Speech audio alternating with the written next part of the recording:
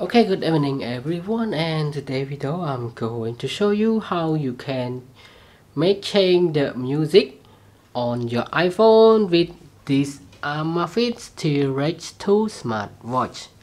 Okay, to do that, first of all you need to connect your Amazfit T-Rex 2 to its app.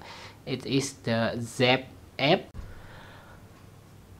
Okay, after both devices connected, and you can just play any music on your iPhone. Okay, for example, now I already played music on the iPhone, and after that, if I want to change the music, I just okay.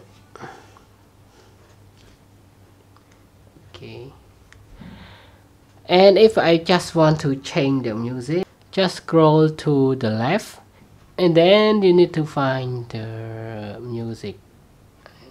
It's here. Select on it, and then you will see now what you are playing on your iPhone and the watch, and this is how the music is playing through. And to change the music, just press to the next track, and you will see your iPhone is now changing the music. You can also control the volume on it.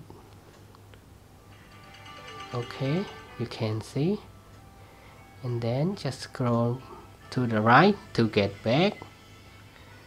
Okay, I need to volume down, and to pause it, just press on it. Okay, and this one, it's your phone, there's nothing playing. Next track.